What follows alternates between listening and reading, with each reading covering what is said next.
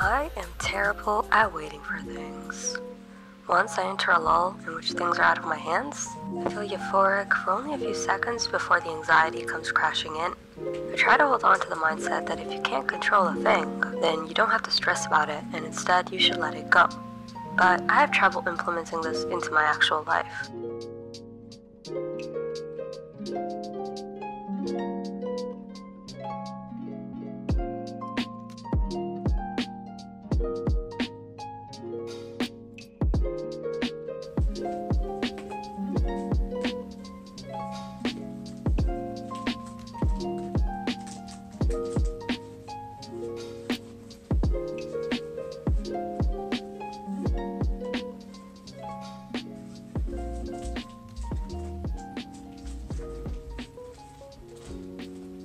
This particular week was troubling for me in that I was near the final stretch of the semester.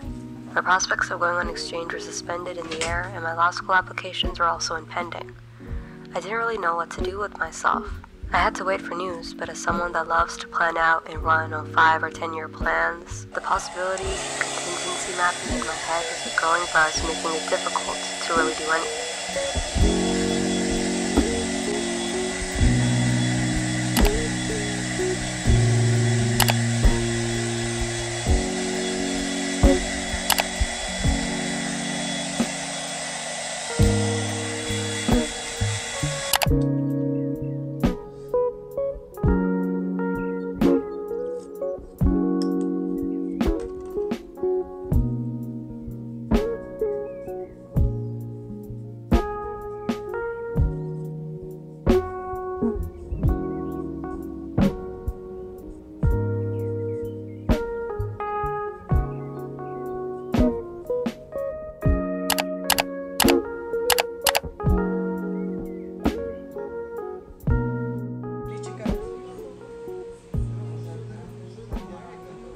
Off from work, I spent my time at home. I couldn't really sleep and would shut my eyes around 2 a.m. By the time I pulled myself out of bed, it would already be 12:30 p.m.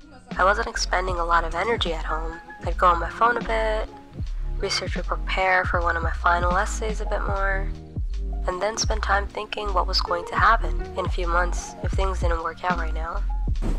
Oh my god.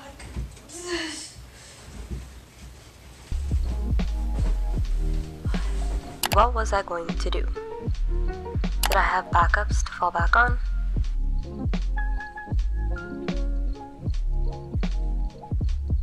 I'm no stranger to these anxieties. Waiting is just the hardest part for me. Additionally, the winter definitely brings out a very particular sort of sadness in me. But I find comfort knowing I've gone through waits before. Whether they be for university applications in the past, where I've waited excruciatingly from December until May once, or for simple everyday anticipatory things like a graded paper.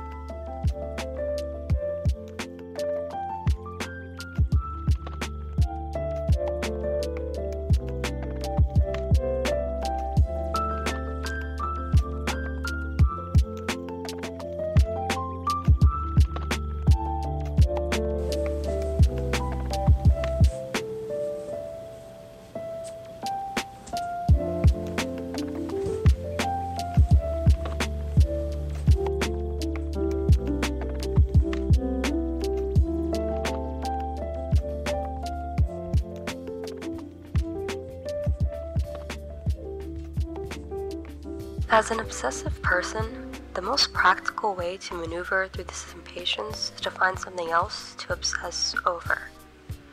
So, I picked up some books, devouring 𝐁𝐻𝙠 over the course of a few days, for instance. I looked forward to making instant coffee lattes, though I haven't yet found any videos or channels to captivate my attention.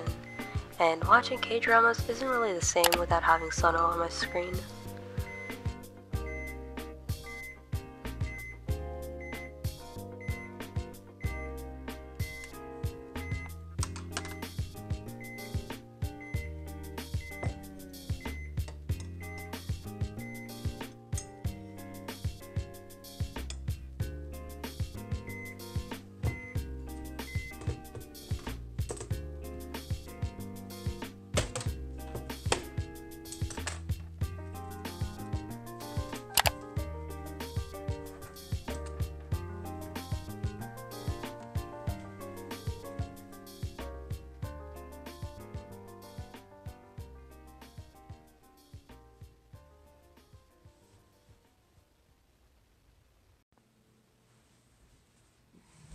Though in the hours I would lie awake, trying to fall asleep, I'd ask myself how it is that I can immediately leave these feelings I have behind. I feel like I'm lacking and wasting time. So what are the things I can do right now to change that, rather than letting these thoughts cook? I plan and save jobs to apply to. I look up videos that will help me learn how to read Urdu. I listen to French podcasts and repeat phrases for myself. I even work on and edit some short story premises that have been sitting in my drafts. See, I'm not exactly productive per se though. I still have very fleeting attention, but the times I do gather the energy and the focus, I try to make them count.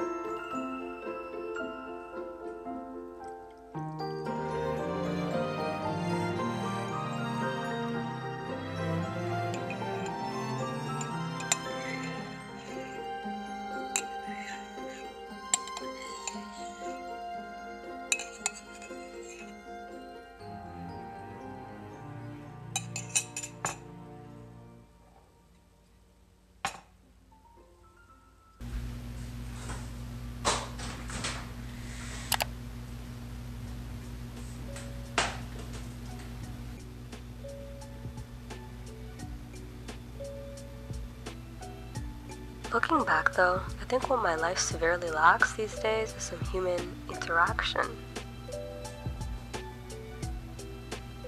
I haven't had moments to unburden myself, and I'm so wary of dropping my fears onto others.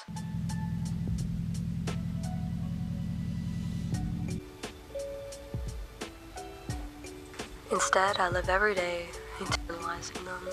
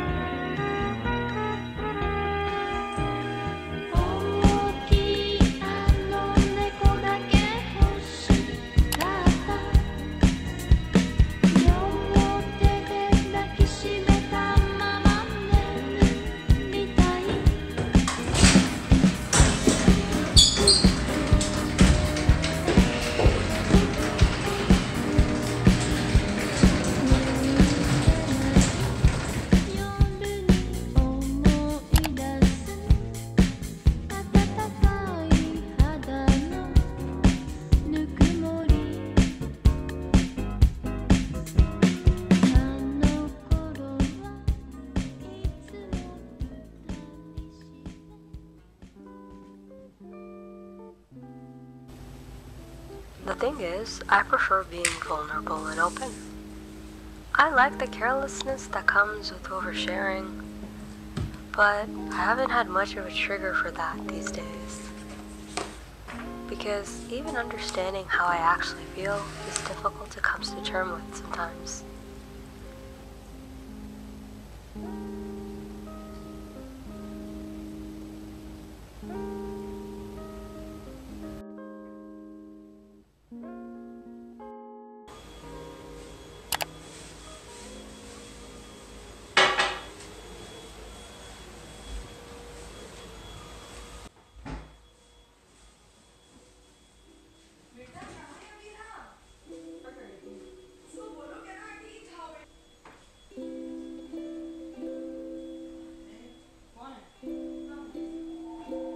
I've been spending time alone in a way that I should be getting used to.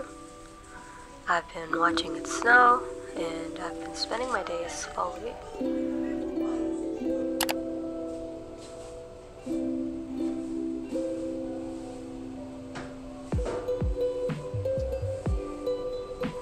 And though it's hard to be patient at times, it's also just a gracious consequence of having things to wait for.